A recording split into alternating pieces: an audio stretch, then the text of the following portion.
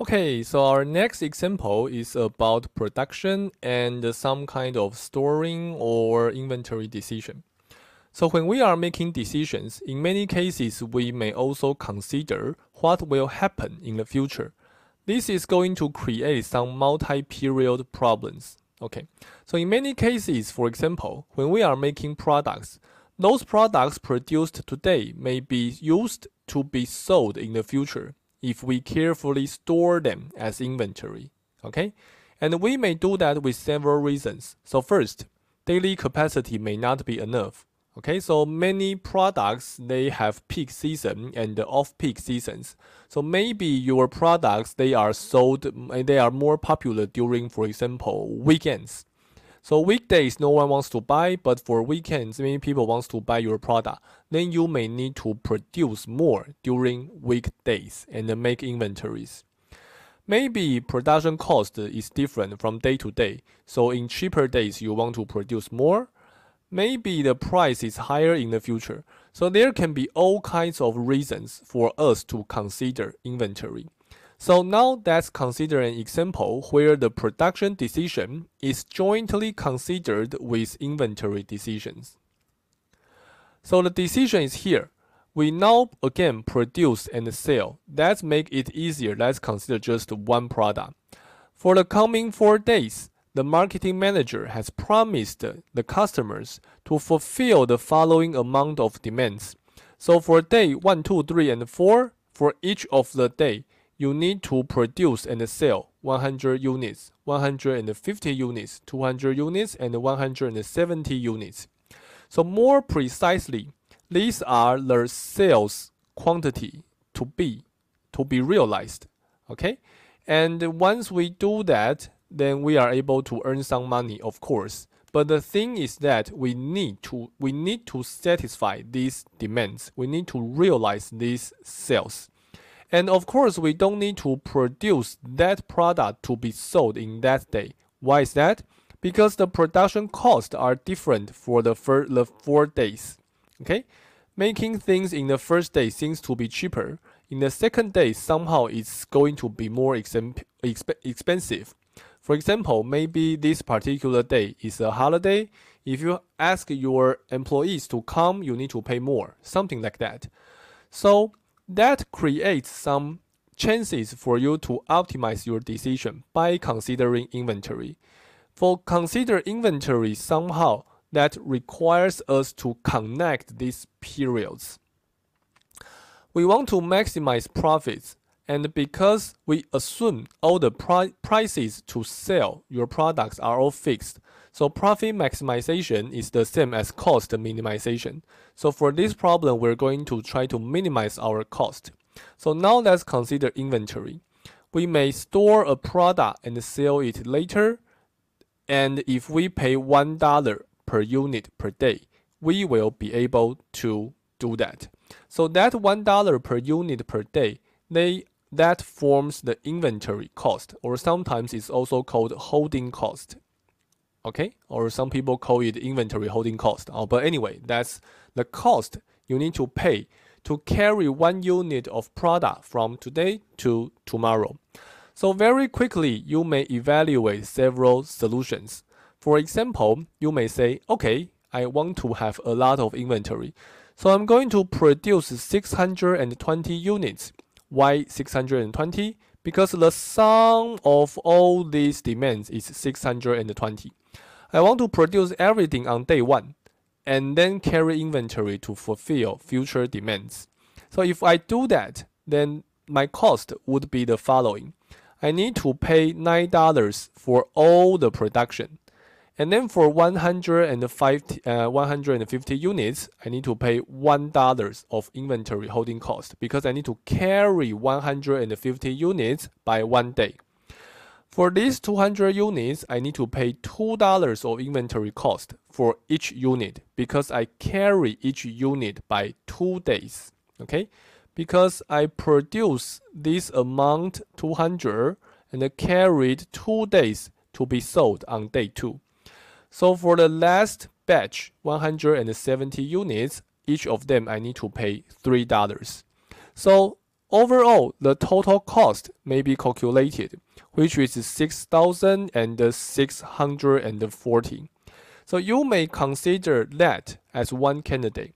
There are, of course, other candidate plans. For example, the other extreme is that you pay $9 to produce 100 units.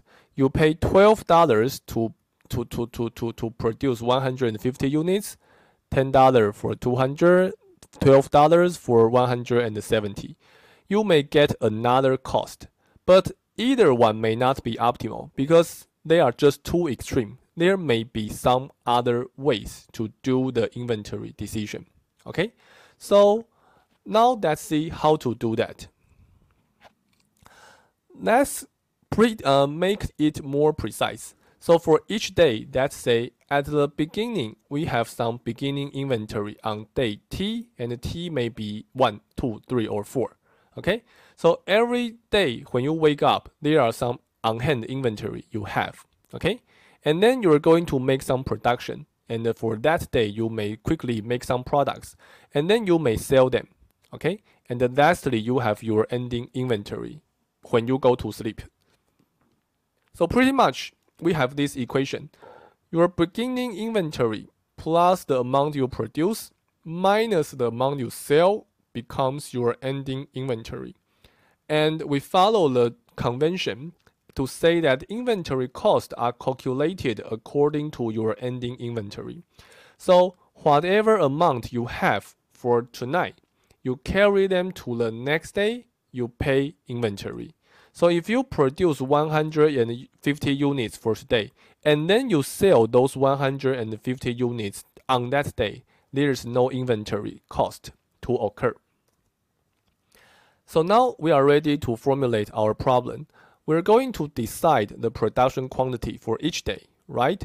And of course, now we also need to decide how many to leave to the next day. So let's say this is our ending inventory for each day.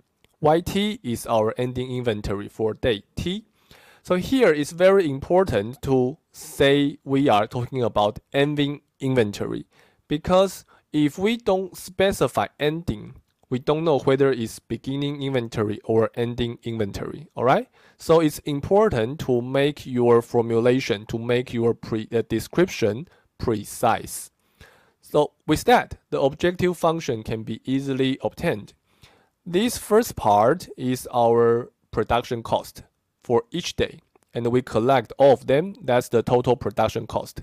And then according to our inventory amount for each day, we have the total inventory cost. Here we don't have coefficient because that's $1 per day. And then now we need to keep an eye on our inventory. We need to calculate the amount of Y according to our decision X. So that's not too difficult because we already have that equation, right? So pretty much for day 1, initially you have nothing. So your Y1, your ending inventory, is X1 minus 100. All right, so that's the first thing. And then for the second day is that your Y1 plus X2 minus 150 becomes your Y2. Whatever amount you have at the beginning plus the amount you add into your inventory minus the amount you sell becomes the ending amount you have. For the other 2 days, that's the same thing. Okay? These are typically called the inventory balancing constraints.